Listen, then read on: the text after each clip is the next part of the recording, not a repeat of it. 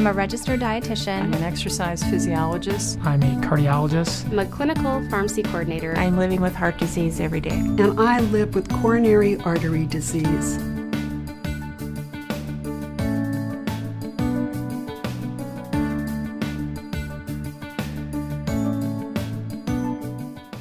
Clinical research is done to find out what works and what doesn't work in exploring new therapies to treat illness. Patients who are enrolled in a clinical trial have a baseline screening period in which we're looking at how their health is now, a treatment phase in which we administer the study product or place a device, and the follow-up phase in which we follow the patient to understand the impact of the treatment on the patient's health. One of the benefits of participating in a clinical research study is contributing to the science so that we understand and can advance the cures for disease processes. We wouldn't have beta blockers and some of the other drugs that we have to lower heart rate or to lower cholesterol or things like open heart surgery or drug-eluting stents without people having participated in clinical research. So the things that help you and I now, people had to volunteer and go through clinical research trials in order to make sure that they were safe for the general population. An additional benefit of participating in a clinical trial would be for the individual themselves, because in most cases, the care that they receive as part of the clinical trial, the extra physical exams and the testing, the diagnostic testing that is done at no cost to them. In addition, they have access to healthcare professionals on a more regular basis. And so patients who are in a clinical trial have the phone number of a nurse coordinator as well as their physician that they can contact to ask any questions of their health within the research study, but also they entertain questions about their normal health as well.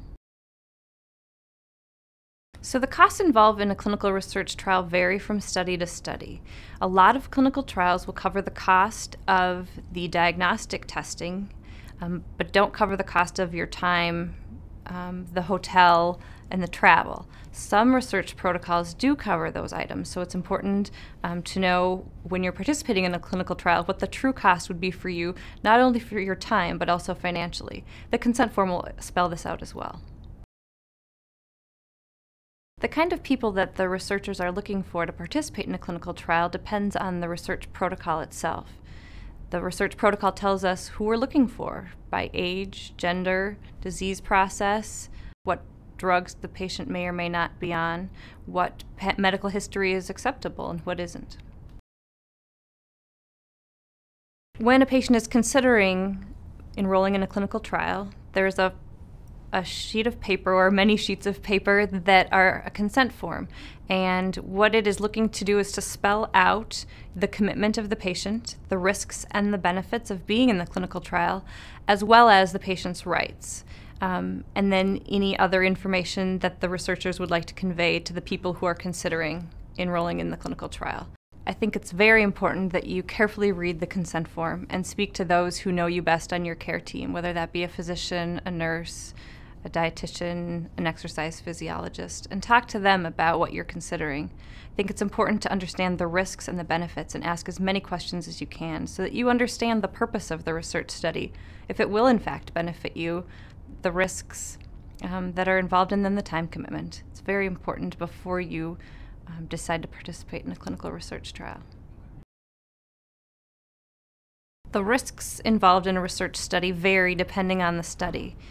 It could be a simple phone follow-up, in which case there is no risk except for what you're not willing to disclose at the time of the phone call, all the way to very invasive types of end-of-life research that we do. So you need to work with your research coordinator and clearly look at the consent form to understand what risks you would be undertaking and what the chances of each of those risks would be.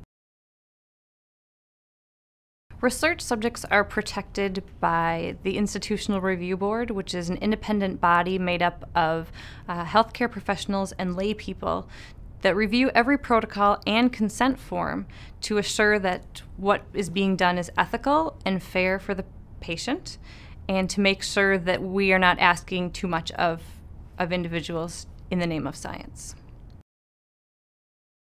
So the easiest way to find out about research opportunities would be to ask your cardiologist or primary care physician.